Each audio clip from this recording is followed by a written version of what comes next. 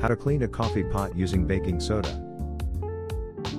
Baking soda is a good solution for removing coffee stains from coffee pots. It is non-toxic and inexpensive. It is very effective at dealing with odors and will leave your coffee pot smelling fresh. You will need the following: a jug of hot water, 2 tablespoons of baking soda, a dishwashing sponge.